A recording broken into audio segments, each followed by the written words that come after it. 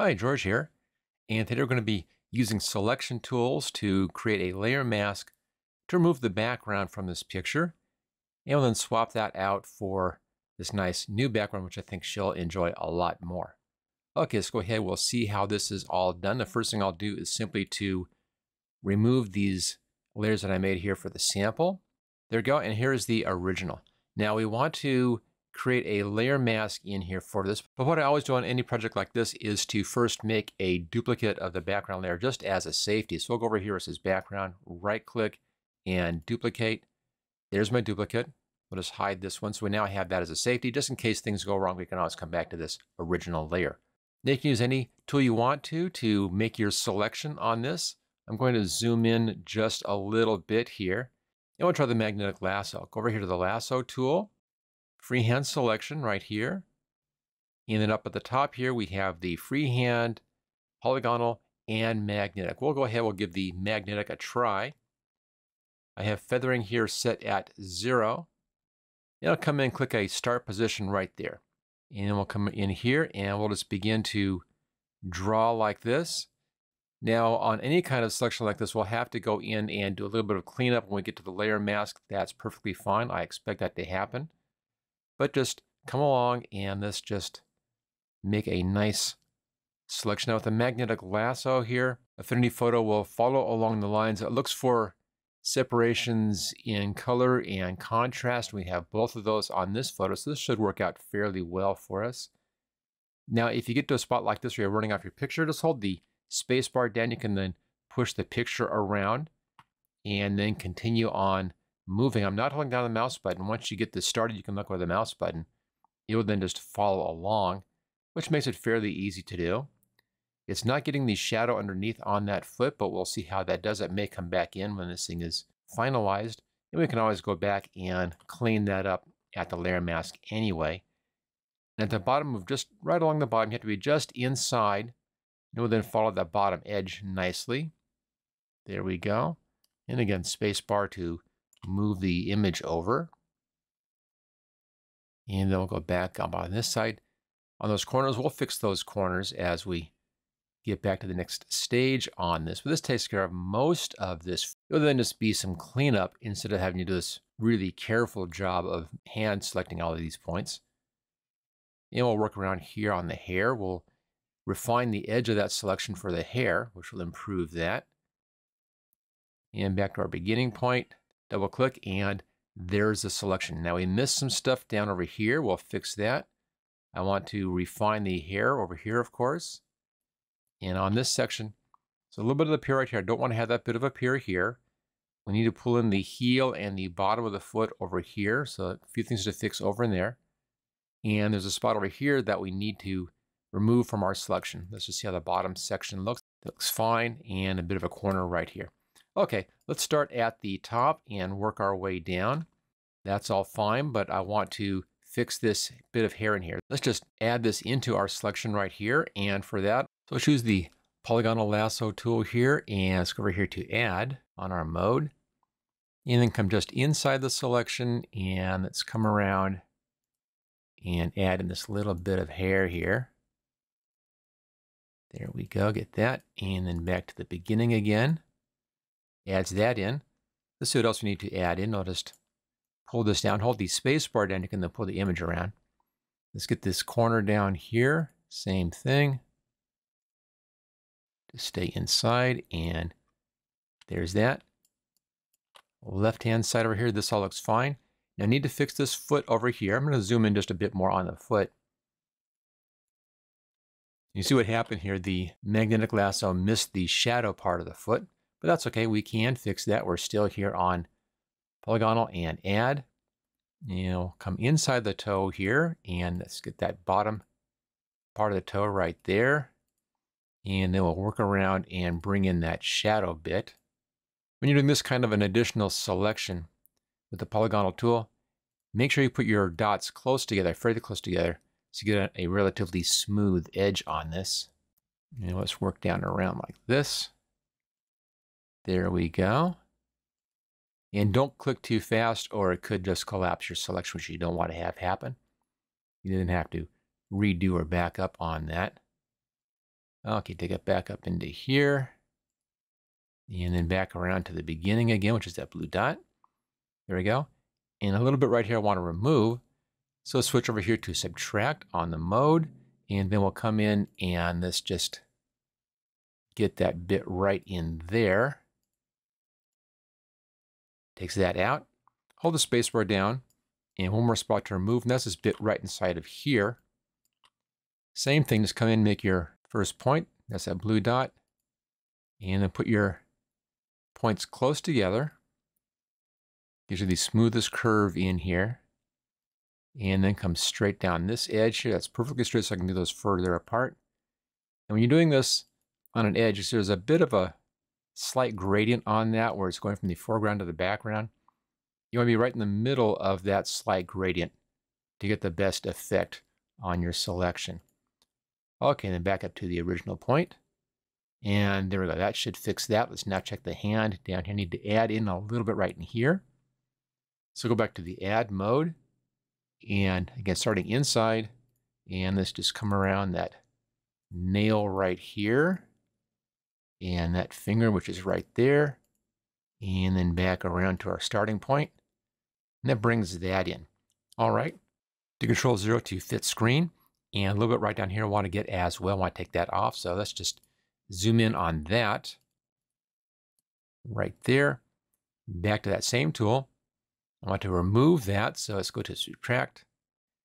And then it's just go right along the edge of the leg right here.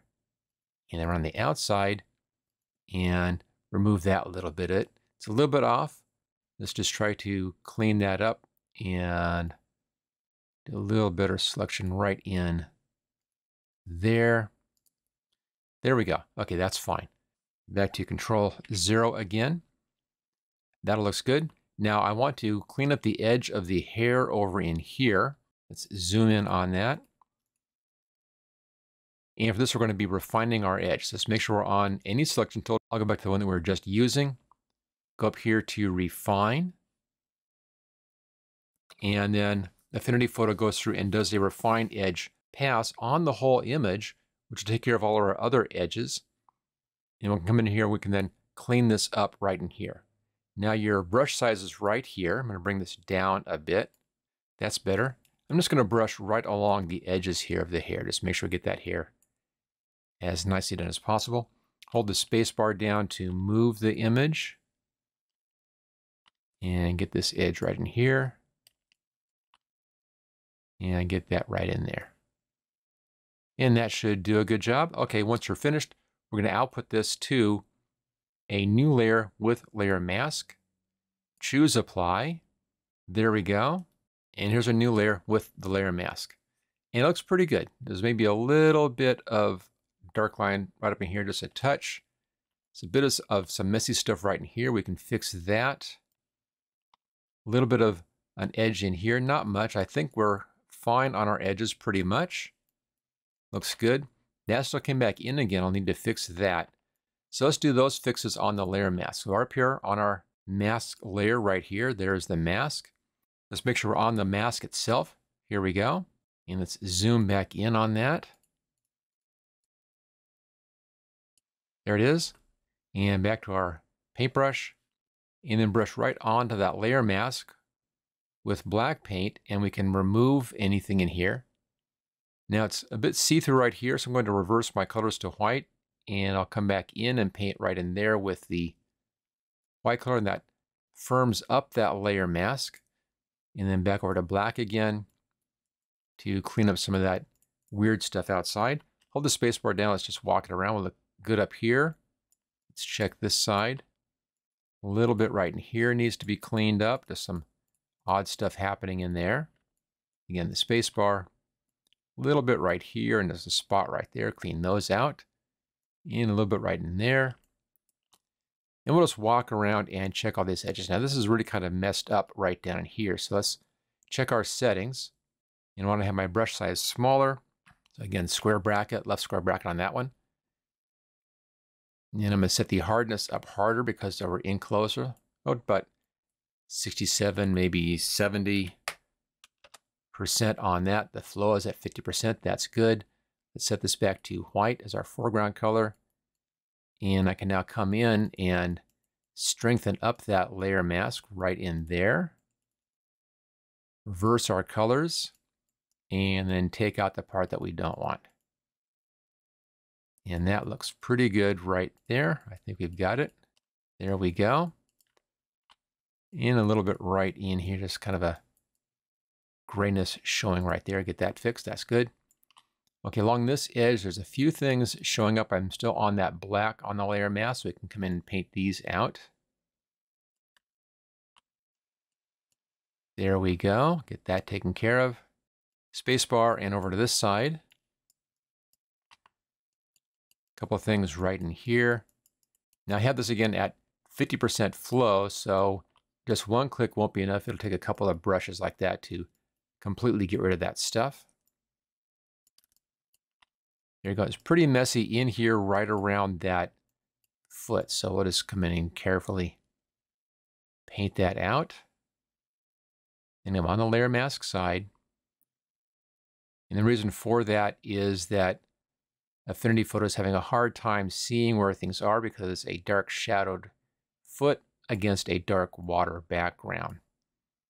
Does the best it can, but it's a little bit messy in there, but that's okay. Easy to clean up. There we go. I think a little smaller up here. Again, left square bracket. I can get in that corner right there. And let's just reverse our colors again. And come right in across the top, right like that. Okay, that's good.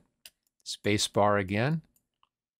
And we'll go back to finishing our cleanup along the bottom edge. And again, I'm missing that shadow that I want to see. So let's make sure we're catching the bottom of the foot, which is right in here someplace. There it is. If this happens and you lose something, it's oftentimes better to come in and, like right here, put in a bit too much so you can see where the actual edge is, which is right in there. And then come back again with the other, with the black, switch our colors, and then bring it back in up against that edge. So kind of a two-step process there. So make sure you see enough to see your edge, and then come back in and clean that up.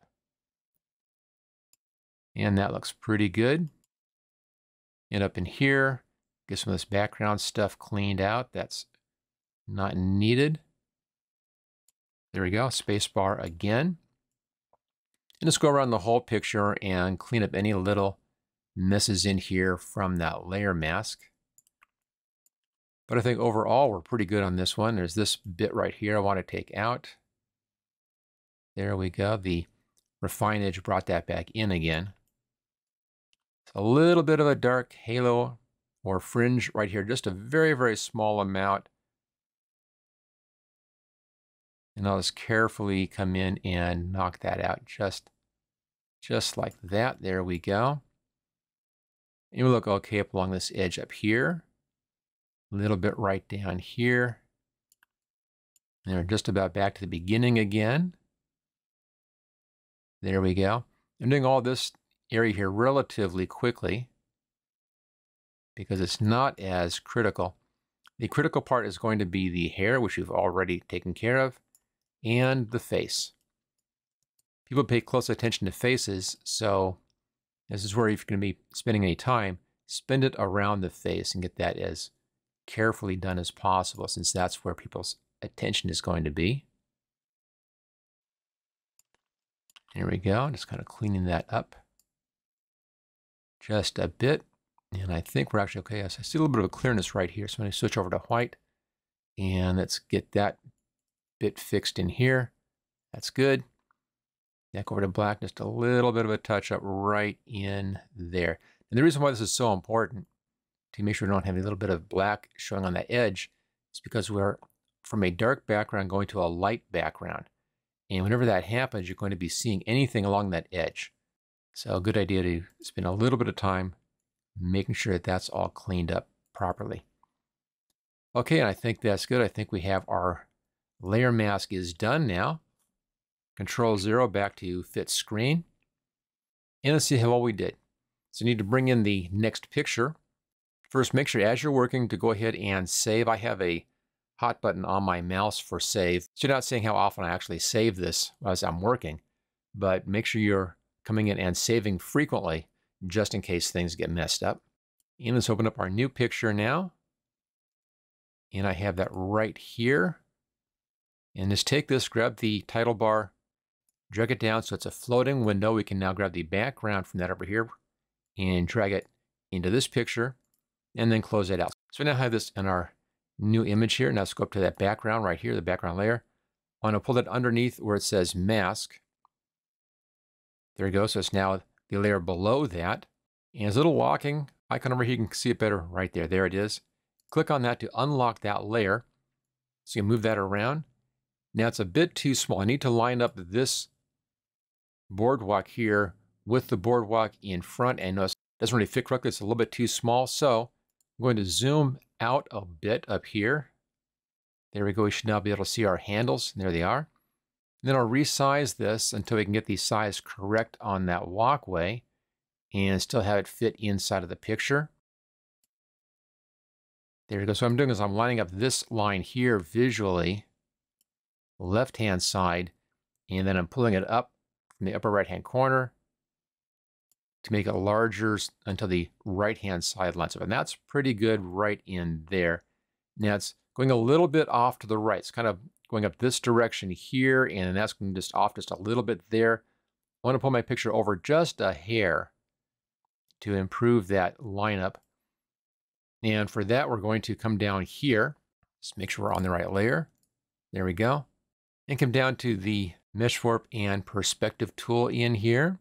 Let's show our grid. And then I'll grab the upper left-hand corner. I'm just going to pull this over just a bit, like that, just straight to the left. I'm just trying to move the top of this a little bit to the left in here. Doesn't take much, just about right there. Gets things lined up better. Choose apply, and then we now have a better lineup on those edges. Now, in putting this one in behind, I'm seeing a little bit of it right down here, kind of poking in from behind. So let's zoom in on that. And we can take this out with the clone stamp tool, which is right over here. And that size is okay. And I'll come in, I'll just use the Alt key right here, grab some of this sandbag stuff, and I'll put it right on top of there. Now it's in behind that pier from the other photo.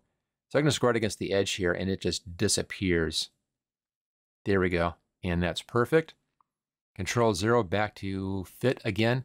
Last little thing I want to do in here, notice how the front of our boardwalk area here is just a little bit bluer than the back is. It's not much, it's real subtle, just a little bit, but I want to get this closer to that.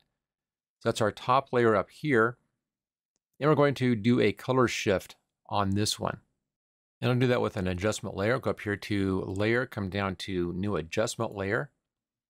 And we'll just do a curves right here. And let's set our curves to blue. Here's our blue curve. And I'll just grab the blue curve up in here someplace just a bit.